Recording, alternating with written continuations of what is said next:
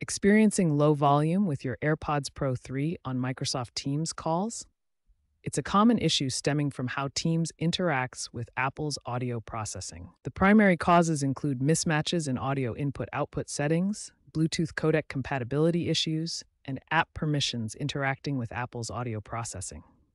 Here's the fastest fix. First, ensure your AirPods are selected as the default input and output device within Teams Audio Devices settings. Next, disable active noise cancellation on your AirPods, as this can sometimes reduce perceived volume during calls. If the problem persists, try switching to AAC codec in your Windows Bluetooth settings.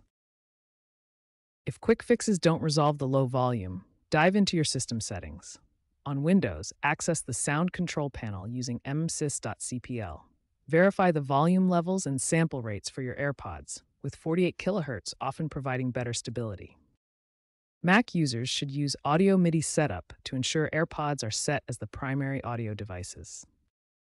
Looking ahead, Microsoft plans Teams updates to natively support Apple's spatial audio, improving compatibility and resolving volume issues.